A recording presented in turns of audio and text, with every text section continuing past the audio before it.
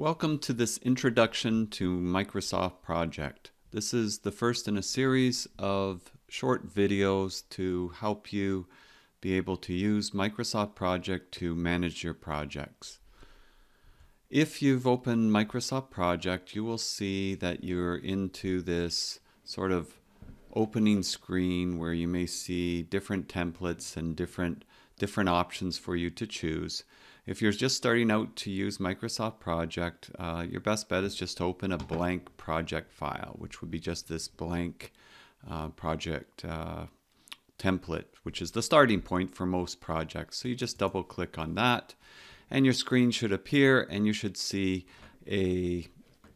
what looks like a screen similar to maybe Excel, where you see a series of rows and columns and column headings along the top, and then your typical software programs where you'll see a series of menus. By the way, if you want to see the pull downs to the various menus and you want to have them sort of pinned up there, you can just click on the pin and then they should stay down whenever you click on a different tab along the top. So from left to right, we have File, the File tab, which is your typical where you want to save your files and you want to print them when you want to set up certain options in your program. Very typical to most software programs. Then across the rest, you'll see a series of tabs like Task, Resource, Report, Project, View, Team, Format. These tabs are really specific to what you want to do in Microsoft Project. If it's something you want to do to an activity or a task, likely it would be under the Task tab. If it's that you want to add resources to hold accountabilities to various activities, then under the Resource tab is a very likely location where you would go. If you've entered a lot of data in Microsoft Project, one of the good things about planning and scheduling with project management software, if you enter the data, there's an endless amount of reports and data that you can pull together, you can filter, you can customize, and under the Report tab, you're able to do that. Under the Project tab, it really is if you are doing something globally to the project. So it's where we can put in special information about calendars. It's where we can put project start date information in. It's where we later will talk about in another recording, set a baseline where you want to update the project. So it's really about things that have to do with the whole project under that tab. View is how do I want to view the information? How do I want to organize it? There's a whole bunch of filters and highlights and groupings that we can perform. We can adjust how we view the information on the Gantt chart, which appears over in this area. You know, whether we want to show it by days, hours, weeks, how we want to scale it up. And then there's different information too regarding how we want to display the network diagram, which screen we want to be looking at, the Gantt chart, tracking Gantt, a lot of different choices in here. The Team tab, if you're working in teams, you can utilize this function. Generally, this will be outside the scope of what we're doing, but it is there if there's collaboration going on. Under the Format tab, this is how you want it to look. Like you can display it in different colors. You can display the critical activities, so you can have them displayed and shown or not shown. So if that's checked, it'll show the critical activities in red typically, or you can also format different colors for different bar types. You can use some of the drawing tools that you usually see in most Microsoft Office programs, which can come in very handy in more advanced features where we want to sort of outline delays and what's going on in the project. We can do little drawings on top of the Gantt chart just to explain things if we want, and then we can take snapshots. So there's a lot of different functions that can go on under these various tabs. The ones that you'll most likely be starting out with would be the Task tab when you're initially setting up a project, and the Project tab where you might want to put in the project start date, for example, project information. If you want to put in when you want this project to start, you would put it in here. So you just pull this down and you select what date you want this project to actually start on. So if I wanted it to start on, let's say I wanted to start on September 15th, 2020. If I click there and I click OK, then that will be, when I enter information, it will put that down. So for example, if I said that I was going to do a, I don't know, a bathroom renovation.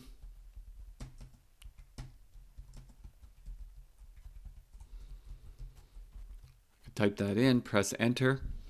And you notice that when I do that, a little thumbtack comes up. And you also notice that these are remaining blank for now. So I'm just going to pull this, much like you would in Excel. If a column is too small, you can just pull it to shape it.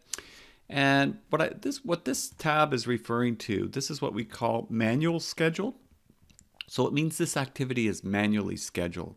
What I would like for the activity to be is auto scheduled. And I'm going to click on that and you'll see it puts in the date. For most purposes, you'll want your activities to be put into auto schedule. If you have an older version of Microsoft Project going back to 2007, they didn't even have a manual or auto schedule. It was all auto schedule.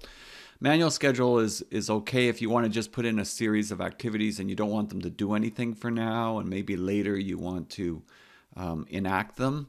So you want them kind of dormant there. You could have it under manual schedule.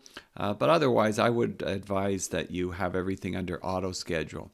Now, it'll kind of drive you nuts if you don't change the program so that it's doing all the activities that you enter in auto schedule. For example, I've got bathroom renovation here, and let's say I had demolish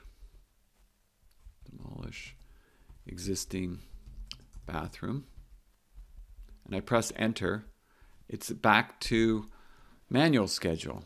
And so then I would have to go in and I would have to go auto schedule. Well, a much better thing to do would be to go down to the bottom left of your screen, click on where it says manual schedule, click auto schedule, and now what it will do is any new activities that I now put in, so demolish existing bathroom, so let's say stud walls. I press enter and now it's on auto schedule. And you notice it puts it at September 15th, 2020. That's because I put in under the project start date and project information, I put that as my start date. If I didn't do that, it would be putting in today's date as the start date. It would assume today as the starting date. Now, of course, if I did leave it at today's date as the start date, I could always later go in and put when I wanted the project to start, and it would move everything to the project start date, which is fine too. So you have the ability to change things as you go along. You're not necessarily stuck at one point. So for entering tasks, we just enter the tasks, and generally speaking, I've got demolish existing bathrooms, stud walls. Maybe I could have rough in plumbing, rough in electrical, rough in HVAC. It has a series of activities. Notice when I press enter, it puts 1 day. And it puts a question mark. The question mark is telling you, hey, you didn't actually give me a duration. So it's like a warning. It's a flag to say, hey, you didn't give me a duration. What do you want? Otherwise, it just by default puts in 1 day. Now you notice I could just enter a series of, let's say, task 1, task 2, task 3, task 4, task 5. Now, if I put 5 and I press enter, it'll put 5 days by default. If I put 5D, it'll put 5 days. If I put 5H, it'll put 5 hours. If I put 5M, it'll put 5 minutes. If I put 5MO, it'll put 5 months, and so on. Right? So you can pretty much get the idea of how this plays out. It basically whatever the first letter is that you put, it will utilize that. So 5, and again, I could put another one here. I could put 5W for 5 weeks. The other thing is, you notice that it's 5 days. Today is showing as, September 15th is showing as a Tuesday. And so the 5 days is actually crossing the weekend. So we can sort of see there that it's crossing the Saturday and Sunday. So it's not counting Saturday and Sunday. That's because the days are work days. They're not calendar days. They're work days. So we have 5 days in place, and it covers that amount. Now let's say it was concrete and I had concrete curing. Well, you know what? Concrete cures over a weekend as well. So in a case like that, I might want to put 5 ED. And then if I put 5 ED, it's going to count Saturday. So you got Tuesday, Wednesday, Thursday, Friday, and Saturday. It will count that. The E stands for elapsed days. It'll go through non-working time. By default, the calendar is showing non-working time as Saturday and Sunday. In another video, we'll talk about how you can change and adjust the calendar to suit your purposes. The default is typically a 40-hour week, working 8 hours a day, Monday to Friday, and not working Saturday and Sunday. Of course, we can make this program work whenever we want. So we have full flexibility on however we want to set it up. So that's sort of just giving you an idea of how that's structured. Now, as we're basically setting up activities, one of the ways that we link activities together, and I'm just going to maybe get rid of these activities that I've listed here. So what I would suggest, if you want to get rid of a series of activities, you just highlight them, and then you just press the delete button, and they will disappear. So going back up to the top here, let's do a couple of things here. If we want to create a work breakdown structure, we can just highlight these activities, and that will highlight them for anything that we want to do to them. We can go up to the Task tab, click on the Task tab, and click on the Indent. So now we have these activities are indented under the heading of bathroom renovation. So demolish existing bathroom, and we are going to say that that's going to take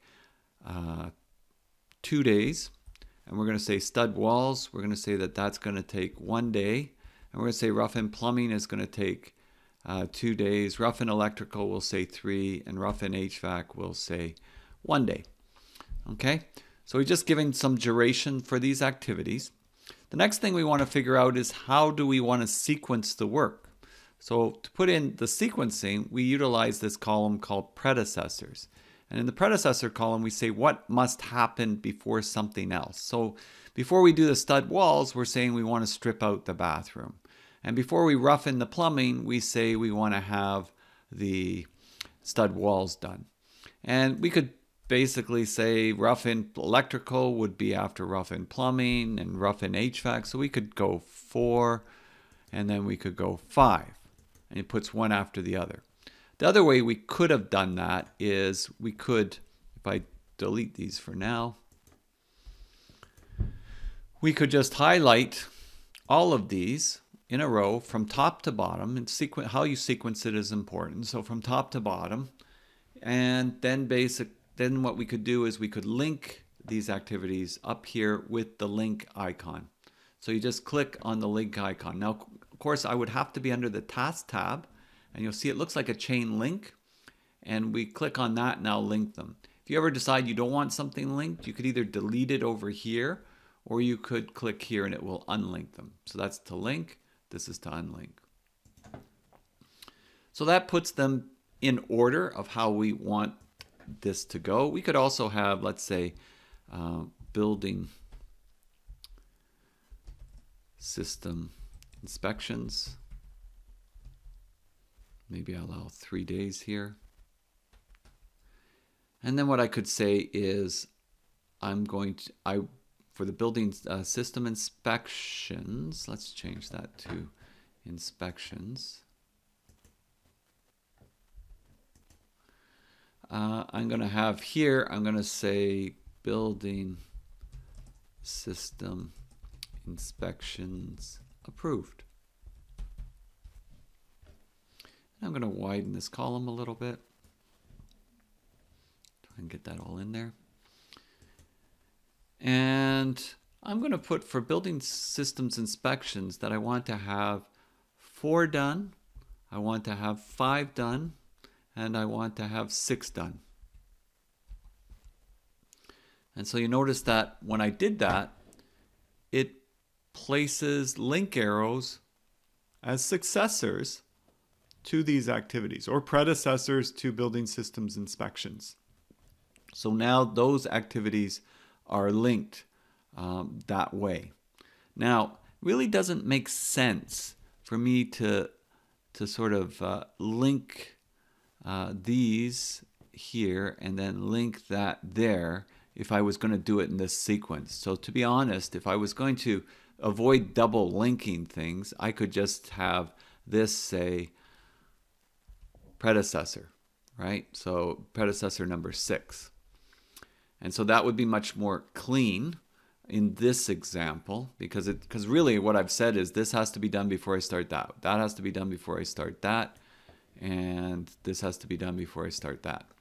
So it kind of follows that process, whereas before I had them, this has to be done, that has to be done, and then these all have to be done. But I really had said it when I had these linked one after the other. So the next thing I want to do here is maybe that's not the way I want this to go. Let's assume it's a really big bathroom, okay? So it's a really big bathroom, and let's get rid of the links that are here, here, here, and let's change this a little bit. And let's have, we got rough-in plumbing, and let's say that once we have the stud walls done, we're going to rough-in the electrical, we're going to rough-in the HVAC, all at the same time. In that case, then it would require that I would have building system inspections that rough-in plumbing has to be done, rough-in electrical has to be done, rough-in HVAC has to be done before I do those. That would be very important to do that way. So they would all be linked one after the other. And then I would have building systems inspections approved. I would just put number 7. And because building systems approved is really the completion of something, it's not the doing of something, I would put a 0 duration there. And you notice it makes it a diamond shape. What that's doing is it's making it a milestone. So that now means that building systems inspection approved is a milestone. It's a point in time. And that when you give something 0 duration, a Microsoft project, that's what it will do to it.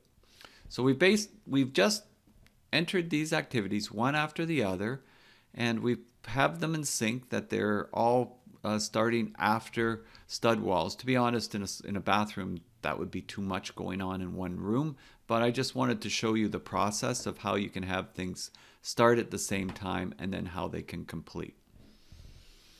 So we have the milestone date is at September 25th, and that's all structured. What I don't see here is the critical path. I'd like to see the critical path. So if I go to the Format tab, the View tab, actually the Format tab, and you see where it says Critical Tasks? If I click that, it will show the critical path in red. So the critical path is displayed in red. That means that's the longest path to complete the project.